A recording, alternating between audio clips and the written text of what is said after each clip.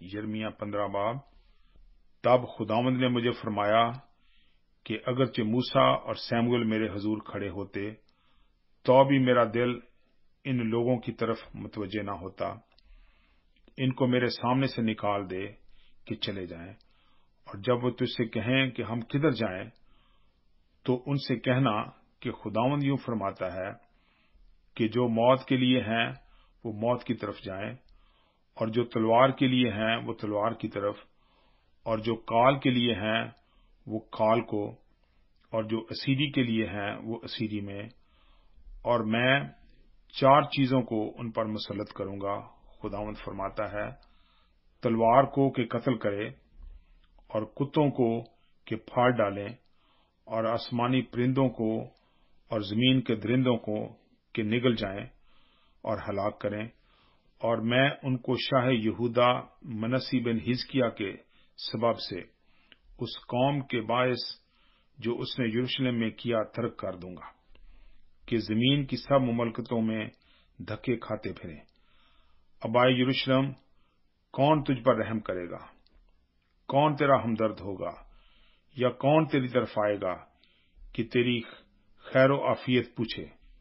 خداوند فرماتا ہے، تو نے مجھے ترک کیا اور برگشتہ ہو گئی، اس لیے میں تجھ پر اپنا ہاتھ بڑھاؤں گا اور تجھے برباد کروں گا۔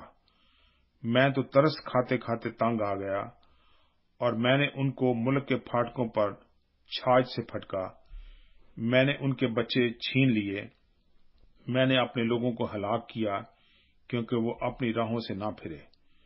ان کی بیوائیں میرے آگے سمندر کی ریت سے زیادہ ہو گئیں۔ میں نے دوپہر کے وقت جوانوں کی ماں پر غارت گر کو مسلط کیا، میں نے اس پر ناگہاں عذاب و دہشت کو ڈال دیا۔ 7 بچوں کی والدہ نڈھال ہو گئی، اس نے جان دے دی، دن ہی کو اس کا سورج ڈوب گیا، وہ پشیمان اور سراسیمہ ہو گئی۔ خداوند فرماتا ہے، میں ان کے باقی لوگوں کو ان کے دشمنوں کے آگے تلوار کے حوالے کروں گا۔ اے میری ماں، مجھ پر افسوس کہ میں تجھ سے تمام دنیا کے لیے لڑاکا آدمی اور جھگڑالو شخص پیدا ہوا۔ میں نے تو نہ سود پر قرض دیا اور نہ قرض لیا، تو بھی ان میں سے ہر ایک مجھ پر لعنت کرتا ہے۔ خداوند نے فرمایا، یقیناً میں تجھے تقویت بخشوں گا کہ تیری خیر ہو۔ یقیناً میں مصیبت اور تنگی کے وقت دشمنوں سے تیرے سامنے التجا کراؤں گا۔ کیا کوئی لوہے کو یعنی شمالی فولاد اور پیتل کو توڑ سکتا ہے؟ تیرے مال اور تیرے خزانوں کو مفت لٹوا دوں گا، اور یہ تیرے سب گناہوں کے سبب سے تیری تمام سرحدوں میں ہوگا، اور میں تم کو تیرے دشمنوں کے ساتھ ایسے ملک میں لے جاؤں گا جسے تو نہیں جانتا، کیونکہ میرے غضب کی آگ بھڑکے گی اور تم کو جلائے گی۔ اے خداوند، تو جانتا ہے، مجھے یاد فرما اور مجھ پر شفقت کر، اور میرے ستانے والوں سے میرا انتقام لے۔ تو برداشت کرتے کرتے مجھے نہ اٹھا لے۔ جان رکھ کہ میں نے تیری خاطر ملامت اٹھائی ہے۔ تیرا کلام ملا اور میں نے اسے نوش کیا، اور تیری باتیں میرے دل کی خوشی اور خرمی تھیں، کیونکہ اے خداوند رب الافواج، میں تیرے نام سے کہلاتا ہوں۔ نہ میں خوشی منانے والوں کی محفل میں بیٹھا اور نہ شادمان ہوا۔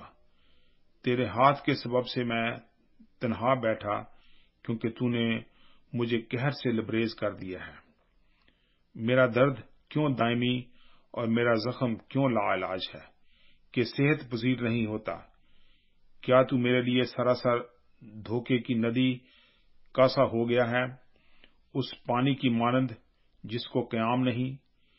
اس لیے خداوند یوں فرماتا ہے کہ اگر تو باز آئے تو میں تجھے پھر لاؤں گا، اور تو میرے حضور کھڑا ہوگا، اور اگر تو لطیف کو کثیف سے جدا کرے تو میرے منہ کی مانند ہوگا۔ وہ تیری طرف پھریں لیکن تو ان کی طرف نہ پھرنا، اور میں تجھے ان لوگوں کے مقابل پیتل کی مضبوط دیوار ٹھہراؤں گا، اور یہ تجھ سے لڑیں گے لیکن تجھ پر غالب نہ آئیں گے، کیونکہ خداوند فرماتا ہے، میں تیرے ساتھ ہوں کہ تیری حفاظت کروں اور تجھے رہائی دوں. ہاں میں تجھے شریروں کے ہاتھ سے رہائی دوں گا اور ظالموں کے پنجے سے تجھے چھڑاؤں گا.